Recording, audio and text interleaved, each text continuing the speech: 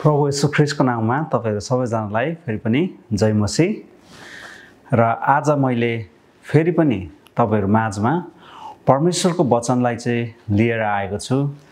र आज पनि म तपाईहरु माझमा केही बाइबलका पदहरु चाहिँ बाँड्न चाहन्छु। र आजको वचन चाहिँ मैले मत्तीको पुस्तक 13 अध्यायको 44 पदमा रहेको गार्धनको विषयमा चाहिँ लिएर आएको छु। मत्ती 13 अध्यायको 44 पदले यसो भन्दछ, स्वर्गको राज्य कुनै एउटा खेतमा गाडी राखिएको गार्धन जस्तो हो, जो एकजना मानिसले भेटाएर लुकाइराख्दछ र आनन्दित भएर उ जान्छ र आफूसित भएका सबै बेच्छ र त्यो खेत किन्छ। यहाँनेरि मत्तीको पुस्तकमा चाहिँ येशू ख्रीष्टले चाहिँ भन्दै हुनुहुन्छ कि स्वर्गको राज्य चाहिँ एउटा खेतमा लुकाइराखेको गार्धन जस्तै हो। जब कुनै एउटा किसानले खेतमा काम गर्ने क्रममा त्यो भेटाउँदछ र ऊ त्यसमाथि आनन्दित भएर रमाएर चाहिँ ऊ घर जाँदछ र आफूसँग भएको सम्पूर्ण कुराहरू बेच्दछ र त्यो खेत चाहिँ उसले किन्दछ। किनभने उसलाई थाहा छ कि त्यो खेतमा जुन कुरा उसले पाउँदैछ त्यो चाहिँ बढ्ता मूल्यवान छ। उसले आफूसँग घरमा भएको सबै कुरा बेचेर आउने पैसा अथवा बेचेर आउने उसको आम्दानी भन्दा पनि ज्यादा कुरा चाहिँ उसले त्यो खेतमा प्राप्त गर्दछ। त्यही भएर त्यो खेत किन्नको लागि चाहिँ उसले सबै कुराहरू त्याग दिनको लागि अथवा सबै कुराहरू बेच्नको लागि चाहिँ ऊ तयार हुँदछ। किनभने उसले जानेको छ कि त्यहाँनेर चाहिँ केही कुरा महान बहुमूल्य कुराहरू चाहिँ रहेको छ। र यो दृष्टान्तलाई लिएर येशू ख्रीष्टले भन्नुहुन्छ कि परमेश्वरको राज्य पनि त्यो खेतमा गाडी रहेको गार्धन जस्तै हो। किनभने जब हामीले परमेश्वरलाई चाहिँ राम्रोसँगले हामी चिन्दछौँ, जब परमेश्वरको प्रेमलाई चाहिँ हामीले साँच्चै नै हामीले बुझ्दछौँ र वास्तविक रूपमा परमेश्वरको प्रेमलाई हामीले महसुस गर्दछौँ भने तब हामी पनि हामीसँग भएको सारा सम्पत्ति, जाय जेथा, संसारिक इच्छा, माया, ममता, यो सबै कुराहरू त्याग्नको लागि चाहिँ हामी तयार हुन्छौँ त्यो परमेश्वरको राज्यलाई प्राप्त गर्नको लागि।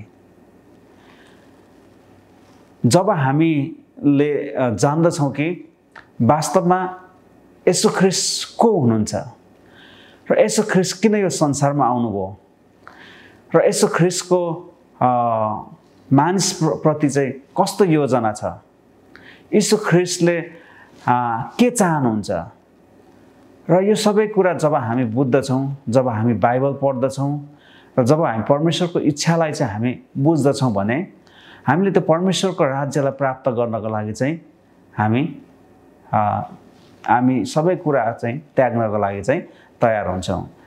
त्यसै कारणले चाहिँ परमेश्वरको राज्यलाई चाहिँ यो गार्धनसँग चाहिँ तुलना गरिएको छ।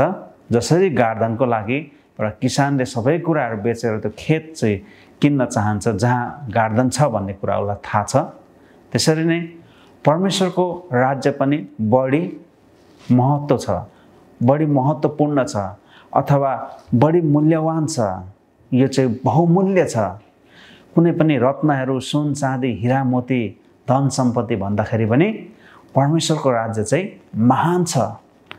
यसलाई मानिसले प्राप्त गर्नको लागि चाहिँ उसँग भएको सबै कुरा चाहिँ ऊ त्याग्नको लागि राजी हुँदछ र त्यसमाथि चाहिँ ऊ आनन्दित गर्दछ।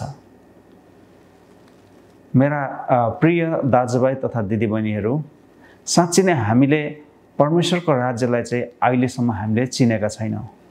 तर यदि हामीले वास्तविक रूपमा परमेश्वरको राज्यलाई बुझ्यौँ भने हामीले चाहिँ त्यो परमेश्वरको राज्यलाई हासिल गर्नको लागि र परमेश्वरको त्यो महान योजनालाई हामीले प्राप्त गर्नको लागि चाहिँ हामीलाई यो संसारको कुनै कुराले पनि छेक्दैन।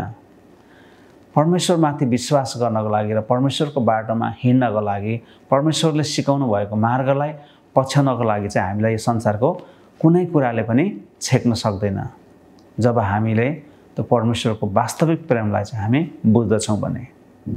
र बाइबलले भन्दछ कि परमेश्वरले चाहिँ यो संसारलाई चाहिँ यस्तो प्रेम गर्नुभयो कि उहाँले आफ्नो एकलौटी पुत्र पनि यो संसारलाई दिनुभयो र जसले उहाँमाथि विश्वास गर्छ कोही पनि नाश हुने छैन तर उनीहरूले अनन्त जीवन प्राप्त गर्नेछ। हो, परमेश्वरको राज्य चाहिँ आज सबै मानिस जातिहरूको लागि चाहिँ दिएको छ। सबै मानिस जातिलाई परमेश्वरले प्रेम गर्नुभएको कारणले गर्दा नै यो संसारको सबै मानिसलाई बचाउनको लागि परमेश्वरले चाहिँ आफ्नो पुत्रलाई चाहिँ यो संसारमा पठाउनु भयो र तपाईँ र मेरो पापको खातिर उहाँ चाहिँ मर्नुभयो। हामीले गरेको गल्तीको सजाय चाहिँ उहाँले भोग्नुभयो ताकि हामीले चाहिँ मुक्ति पाउन सकौँ भनेर, हामीलाई चाहिँ छुटकारा प्राप्त होस् भन्ने हेतुले परमेश्वरले हामीले खाएको ऋण अथवा हामीले गरेको गल्तीको सजाय चाहिँ प्रभु येशू ख्रीष्टले भरिदिनु भयो। प्रभु येशू ख्रीष्टले चाहिँ तिरिदिनु भयो हाम्रो बदलामा। र यो चाहिँ के हो त? यो चाहिँ एउटा सुसमाचार हो जुन चाहिँ परमेश्वरले चाहिँ यो मानिसहरूलाई चाहिँ गर्न चाहनुहुन्छ र मानिसहरूमा चाहिँ त्यो योजना बनाउनु भएको छ। र जब हामी यो कुराहरूलाई हामी बुझ्दछौँ र यसलाई महसुस गर्दछौँ तब हामीलाई यो संसारको कुनै कुराले पनि रोक्न सक्ने छैन र छेक्न सक्ने छैन। चाहे बुवा आमा होस्, चाहे हाम्रो समाजको छिमेकीहरू होस्, चाहे हाम्रो आफन्तजन होस्, कुनै पनि समाजको संस्कृति परिस्थिति आफ्नो वेशभूषा केही कुराले पनि छेक्न सक्दैन जब हामीले परमेश्वरको वास्तविक योजनालाई हामीले बुझ्दछौँ। हुन्छ, सबैजनालाई परमेश्वरले धेरैभन्दा धेरै आशिष दिनुभएको होस्। यो वचन म यहीँ राख्न चाहन्छु। तपाईहरू सबैजनालाई फेरि पनि जय मसीह।